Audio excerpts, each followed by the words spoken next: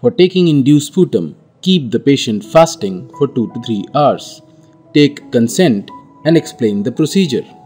This procedure should be done in a well-ventilated room with an exhaust fan, with all the personnel wearing the face mask. Baseline values of respiratory rate, pulse rate, chest retractions, any wheeze, oxygen saturation should be taken prior to nebulization. Now, in the first step, administer salbutamol. It can be given either by nebulization using a jet nebulizer in a dose of 0.2 mg per kg in 5 ml normal saline, or it can also be given by an MDI with a spacer and a face mask. Give 2 puffs of 100 microgram of salbutamol MDI. After this, nebulize with hypertonic saline, which is a sterile, commercially available preparation.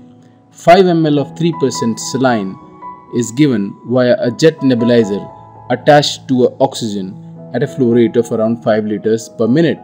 If suppose there is no sputum, do chest wall percussions. The purpose of doing chest percussions is to bring the secretions from the peripheral to the central airways, and from where the child can cough out the secretions. For percussion, we have to cover all areas of chest in sitting, supine and prone position.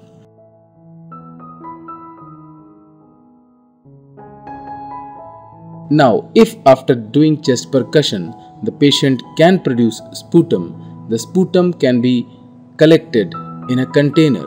If the child is still not able to expectorate, then sputum can be collected by suction through a nasopharyngeal tube using sterile mucus extractor.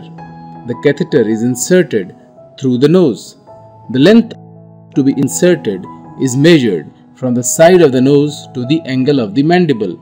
After applying lubricant jelly, the catheter is gently inserted into the nose. The other end of the extractor is connected to gentle suction of not more than 100 centimeters of water. As the child coughs, and in a smaller child, as the child cries, the secretions that are coughed up are collected before the child swallows them. After the procedure has been completed, monitor the patients for any side effects for a duration of at least 30 minutes after the procedure.